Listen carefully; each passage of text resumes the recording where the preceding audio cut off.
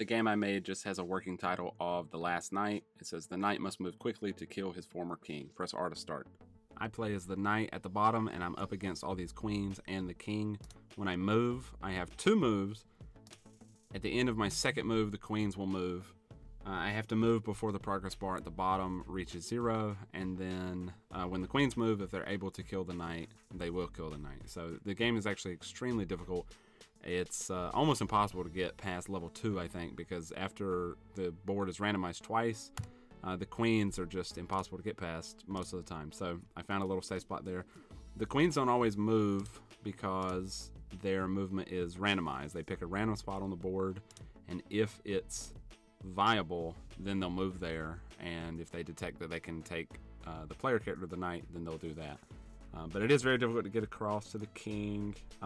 Oh, there was an example in there. I am able to kill the queens, but usually that's pretty difficult to do as well. They all spawn kind of at random. I think it's a 5% chance that they'll spawn on a tile, but that's the game. So I made this in 2 hours, and it started as a 1-hour challenge. I extended it to 2 hours just because at the end of the first hour I was having a lot of fun, and I thought there was a lot more I could do. Honestly, I should probably extend it again sometime and maybe work on it over a weekend. And I'll talk a little bit more about that as I go through the development. So like I said, I started with 1 hour, and I thought that would be enough time. I thought I had a pretty good idea of what I wanted to make. It kind of started with this idea of just a grid, a chess grid, and I knew I wanted to play as a knight, and I just kind of followed that. I found a really cool pixel art set for chess pieces on itch.io under the assets category. And I'll put a link in the description to those assets down below, and I'd encourage you to check those out because they were great, and they made the project look a lot better than it would have if I had made them myself. Most of the stuff I did in the beginning was, very boilerplate. Just create a new project and start putting a color rectangle background, and I left that in the video because I wish I had not done that, because I actually lost a lot of time. I probably lost 15 to 20 minutes because the color rectangle was messing up the collision. Somehow, for my tiles, I ended up adding a collision shape to the individual tiles on the grid, and it was supposed to detect when I was clicking them so that I would be able to check the position, make sure that it was a valid position for the knight to move to. And I still don't know what the problem was, but the color rectangle was just messing that whole situation up. So I ended up taking the color rectangle out and just changing the project background color to white, and that fixed everything. So I use a font from Google. It's VT323. I like it a lot. It's very pixelated, but it's not overly blocky. I don't know. It's hard to explain, but I like that. I use Google fonts a lot for the fonts that I use in some of these projects. That was me adding the collision shape to the tile, and now I'm just getting the movement down for the knight, the initial movement. It's really fun to work with chess mechanics just because there is a lot of validity checking where you're just kind of doing some math. I don't know. I made a chess engine a while back, and I worked through a lot of this logic, but I'm just kind of throwing together something pretty hacky here where I'm just checking basically the two possible ways. It's either 2 over and 1 up or down, or it's 2 up or down and 1 over. Basically just check those two outcomes. I realize there may be some people watching that don't even know the rules to chess, so this may not make a lot of sense to you, but essentially the knight moves in an L shape, whereas the queen that I'll be fighting against can move horizontally, vertically, and diagonally, infinitely, as long as there's room. So here I am setting up the timer for the progress bar at the bottom. I kind of started with the idea of just 5 seconds. You have 5 seconds to move, and then if you don't move within 5 seconds, the game's over.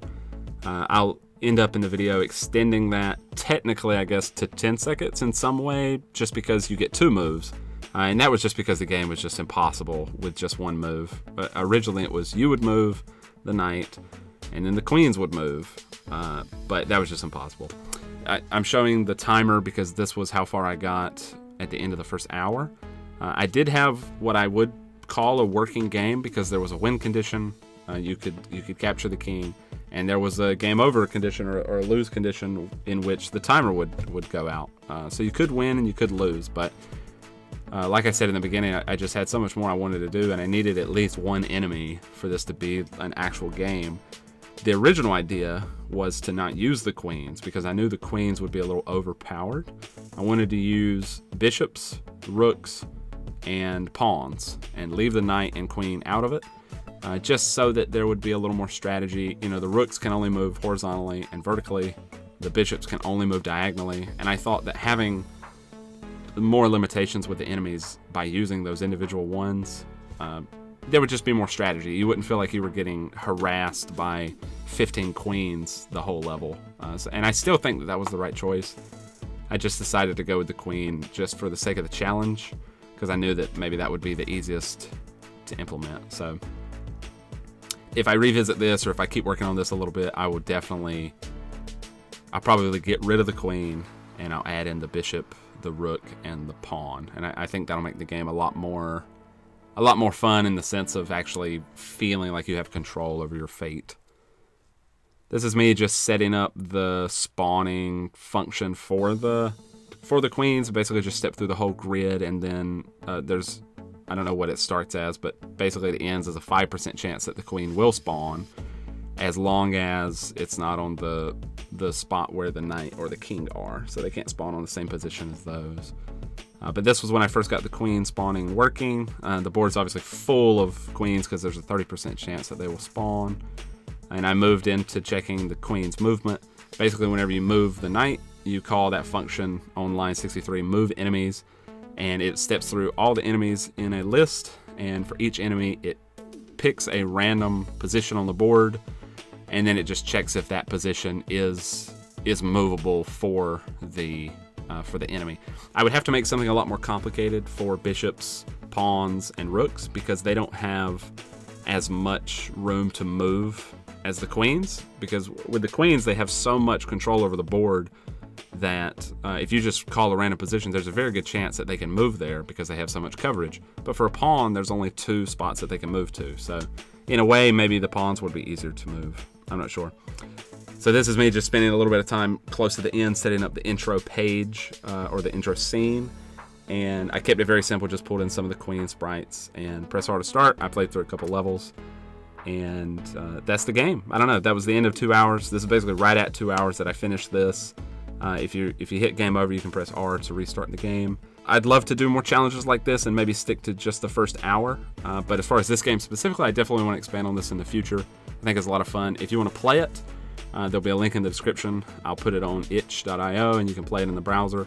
I'll put a link to the GitHub also where you can check out the source code for this project, and also a link to the asset pack that I used for these sprites because I appreciate being able to get that very much. So I hope you enjoyed the video, and hopefully I'll see you in the next one.